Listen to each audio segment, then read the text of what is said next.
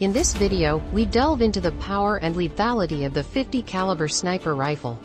Join us as we explore just how deadly this weapon can be and uncover the impact it has on the battlefield.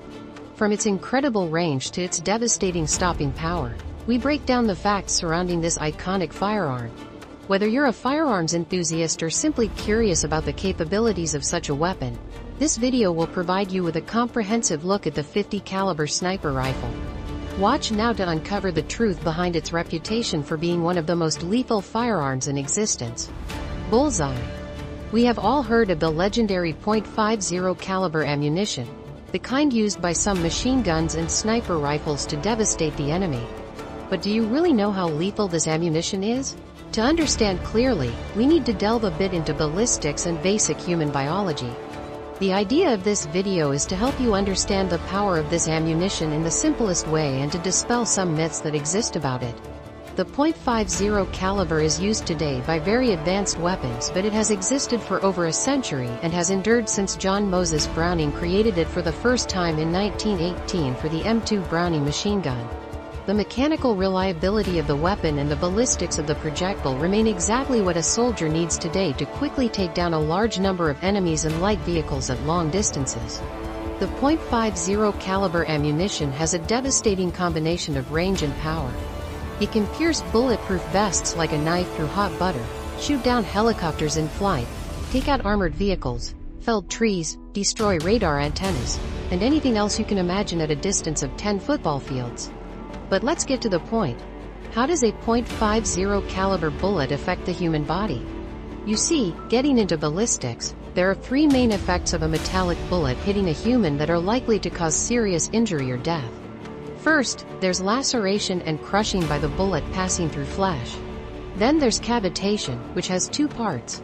The first cavity is permanent, meaning the open space left by the previously mentioned laceration. But there is a second, temporary cavity. As the projectile moves through the body, it crushes flesh and rapidly pushes it outward. The flesh keeps its momentum for a fraction of a second, moving away from the bullet's path. The flesh can tear and cells can burst as the tissue expands outward and then retracts. And finally, there is the shock wave. The surrounding flesh is obviously compressed as the cavity expands, and this is where the shock wave begins. The cavity pushes outward, compressing the flesh, and the energy in the compressed flesh continues traveling outward until it dissipates. This can also cause limb separation and tears, basically tearing off an arm or a leg from a person. This is an absolute reality.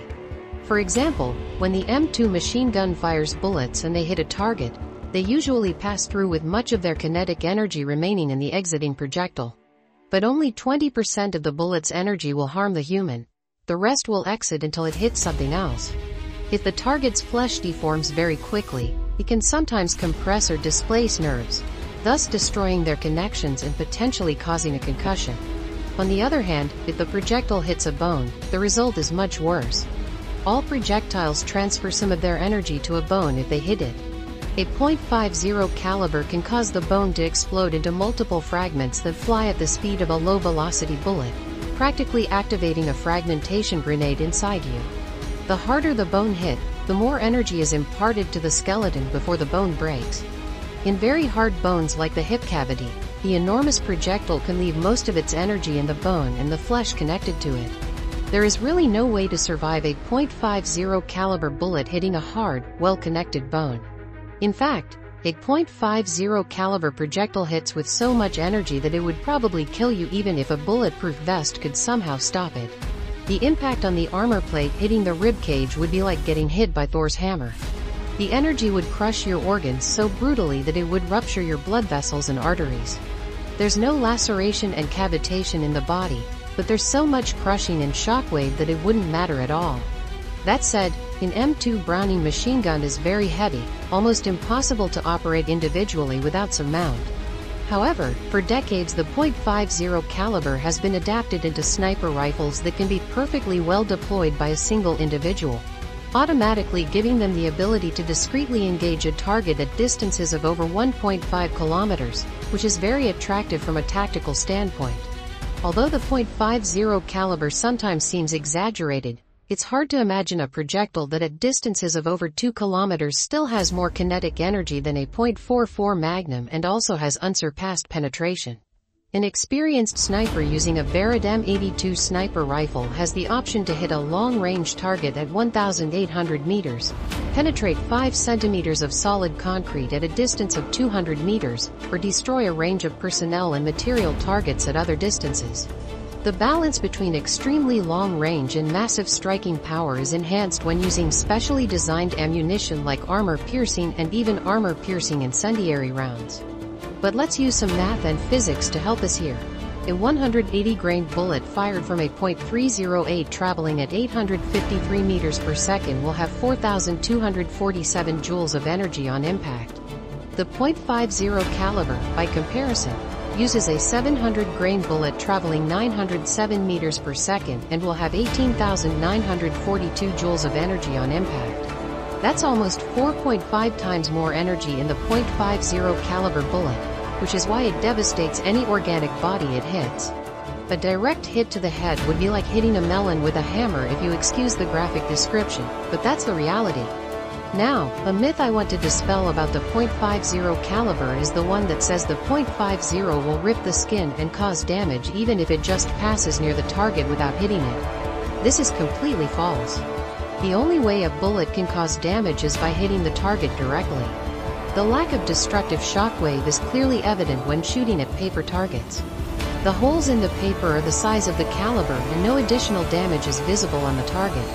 In summary, a .50 caliber projectile does create a small shockwave when breaking the sound barrier, but it does not generate enough force for its mere passage through the air to affect a human in any way.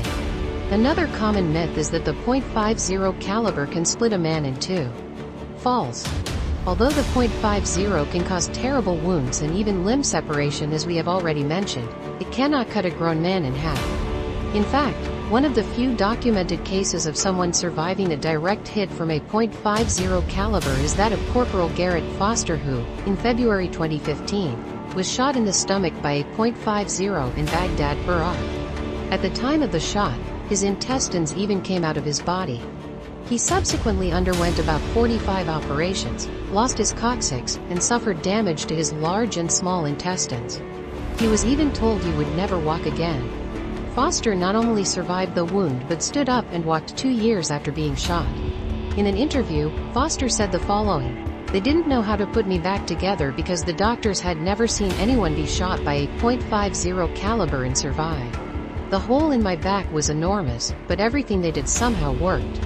Another even more astonishing case was that of Charles Beckwith, none other than the founder of the U.S. Delta Force, one of the most secretive and lethal special forces units on the planet. During the Vietnam War, Beckwith was shot in the abdomen with a .50 caliber bullet and it hit a vital blood vessel. But Charlie just had his guts pushed back in and was taped up, basically left for dead. But death didn't come for Beckwith, and he not only recovered but continued his military career. After this, he fought in a series of battles, including the Tet Offensive in 1968. This story is little known, but Charles Lewis was truly a Terminator. Another thing you should know is that most of the longest kills recorded by snipers in history have been made using .50 caliber ammunition. Canadian Army Corporal Rob Furlong shot a Taliban combatant at 2,657 meters with a Macmillan TAC-50 rifle during the 2012 Afghanistan campaign. And going further back, in 1967, U.S. Marine sniper and legend Carlos Hathcock set a long-distance kill record at 2,090 meters with a .50 caliber ammunition fired from a Browning M2 machine gun equipped with a telescopic sight. It is a completely surreal weapon. Of course, the best way to understand the power of this bullet is to try it personally. I have done it many times with Barrett rifles and it is simply impressive. The first moments after pulling the trigger is what really sets the .50 caliber apart from other weapons. You can feel the force of the huge bullet leaving the barrel, forcing a large volume of gases out of both sides of the muzzle brake, which is appreciated because it drastically reduces recoil. We invite you to share your opinion on how this hypothetical event could have affected the outcome of the war. Leave us your comments and subscribe for more historical analyses. Thank you for following us to the end. If you are new to our channel, subscribe and follow our social networks in the description.